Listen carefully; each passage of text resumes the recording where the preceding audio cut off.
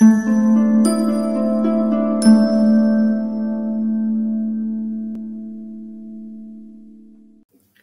everyone, and welcome to another video by BioTeach. This time I want to focus on the BTEC assignment unit 9, which is called Human Regulation and Reproduction. There are 3 learning aims to this unit, and learning aim A is the one that looks at the interrelationship of the nervous control of the cardiovascular and the respiratory system. This video is also relevant for A-level biology students, as I'm going to talk a little bit about the intrinsic and the extrinsic control of the heartbeat, which is something that you guys do in the second year of your course. This is specifically for AQA, but I'm sure it will go on to the other exam boards as well.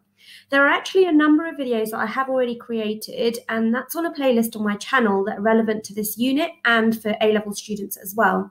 So if you just click on the link that's just flashed up on your screen, you can access them all and see which ones are good for you guys to learn from.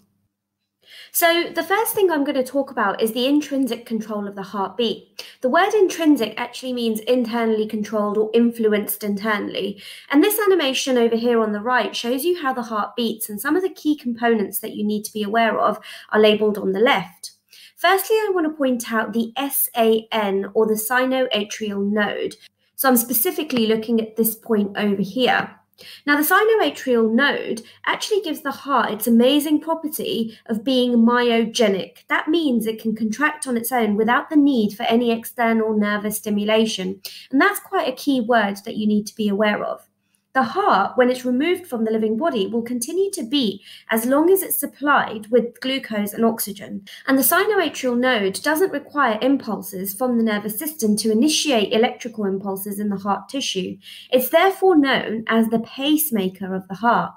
The SAN is in the wall of the right atrium, as it's shown on that diagram on the left, and it's basically a mass of specialized muscle cells. The next key feature I want to highlight to you is the AVN, which is shown by this particular red blob over here. This is at the base of the atrium and kind of just before the opening between the atria and the ventricles on that side.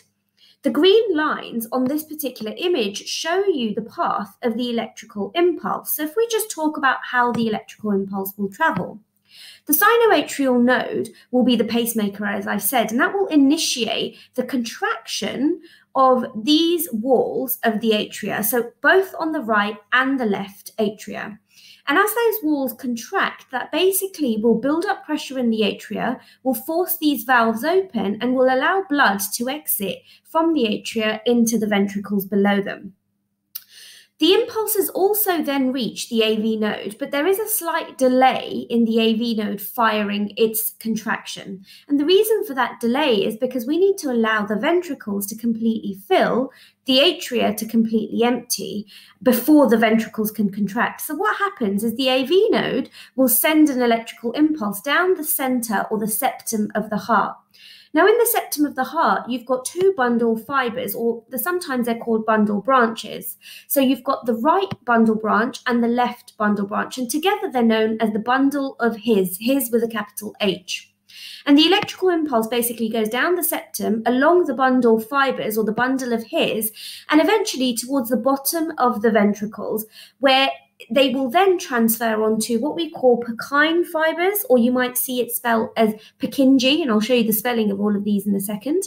And these electrical impulses, when they reach the end of these bundle branches and eventually onto the Purkinje fibers, will initiate the contraction of the bottom of the heart through the apex that will basically force the blood from the right ventricles into the blood vessel leading away from the heart, and from the left ventricles into the blood vessel of the aorta. So that's kind of what this animation here is showing. Essentially, this squeezing over here that you can see on the right and the left over here shows you the SAN node firing and basically allowing the walls of the right atrium and the left atrium to contract.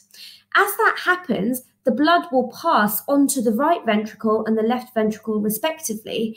And then the AV node here will fire and will send the messages down the septum through the bundle fibers and over to the Purkinje fibers, which will cause this contraction here. And in the time that it's taken me to explain this, this has been happening about 60 to 70 times per minute. And so what I think is easier to look at, and certainly something that's going to be quite crucial for you guys, is to be able to describe the intrinsic regulation of the heartbeat.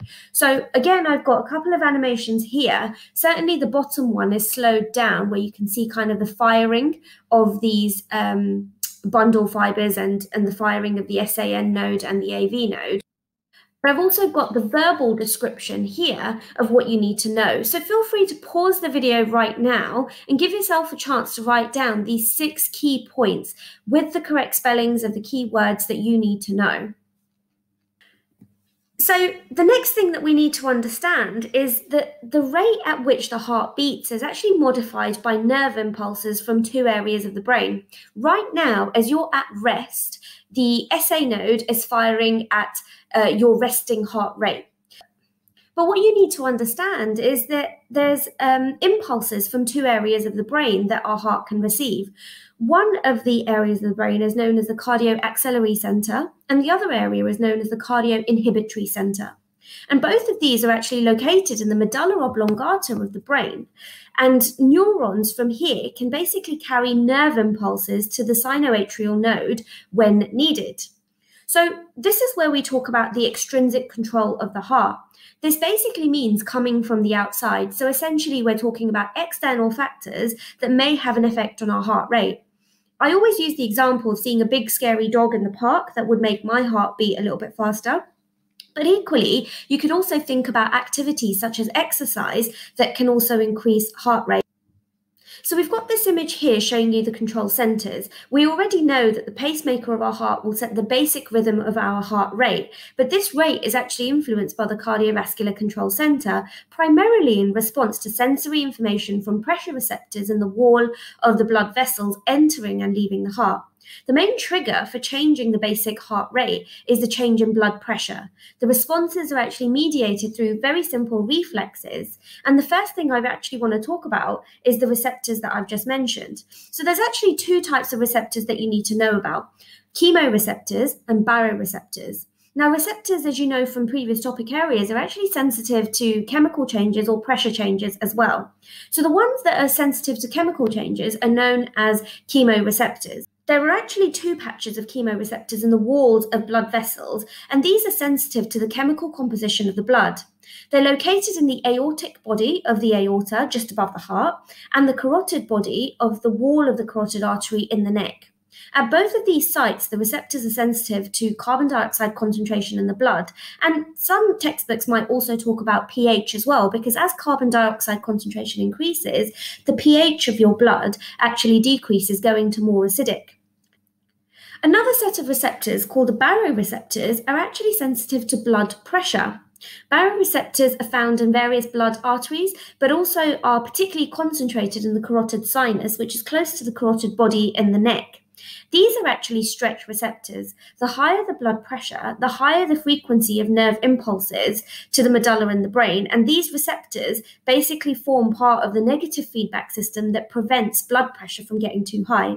Essentially, what I'm saying here is, as the blood pressure increases, the baroreceptors are stimulated because there's more of a stretch in your blood vessels.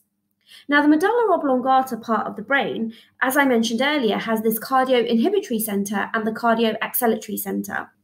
The inhibitory is responsible for bringing down our heart rate, and the excelatory center does the very opposite.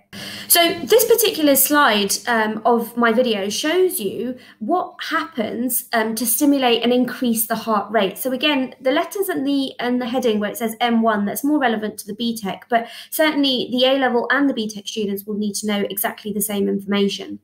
So for this particular area, what we're looking at is what the chemoreceptors will detect and what the baroreceptors will detect. So both of the chemoreceptors and the baroreceptors will communicate and send impulses to the medulla oblongata. Impulses produced by the cardioaxillary center will pass down the sympathetic neuron to the sinoatrial node and the AV node, or the AVN, in the heart.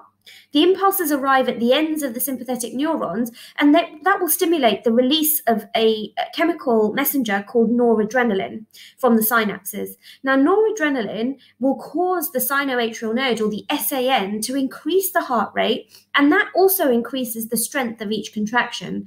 Basically, the more impulses that are sent to the SAN by noradrenaline will basically increase the stroke volume and speed up the heart rate. And this is how our heart rate will increase. The opposite to that is obviously the decrease in heart rate. And again, we're still looking at chemoreceptors and baroreceptors, but this time we're looking at the impulse being sent to the medulla oblongata, but specifically produced by the cardioinhibitory center. So impulses produced by this center will pass down the parasympathetic neurons to the SAN and the AVN. And when these impulses arrive at the ends of the parasympathetic fibers, they stimulate the release of another chemical called acetylcholine. Acetylcholine causes the SAN to reduce the rate of the heartbeat and inhibits the transmissions of the impulses by the AVN. So the actions of the sympathetic and the parasympathetic fibers are therefore antagonistic. By increasing the heart rate through the sympathetic pathway, we can also then decrease it by the parasympathetic pathway. So just to kind of summarize what we've covered, there are actually two ways to increase the heartbeat, either by sending more impulses down the sympathetic neurons or sending fewer impulses down the parasympathetic neurons. Obviously, the converse will slow the heart rate down, and overall, the heartbeat is adjusted by the changing of the balances of the impulses down the sympathetic and the parasympathetic neurons.